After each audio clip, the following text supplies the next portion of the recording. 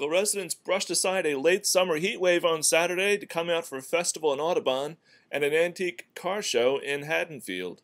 In Audubon, there was food, fun, shopping, and plenty of entertainment along Merchant Street, from the railroad to the firehouse. What stopped festival goers, though, were performers from the Lynn School of Irish Dance. Young dancers, and some even younger, wowed the crowd with their street performances. An annual rite of fall in Haddonfield is the arrival of the Antique Auto Show, hosted by the Ancocas region of the Antique Automobile Club. People came from all over to Haddonfield and checked out the cars, like restored Model Ts, and the not-so-old, like the Starsky and Hutch-style Ford Gran Torino from the 1970s. A good time, as they say, was had by all.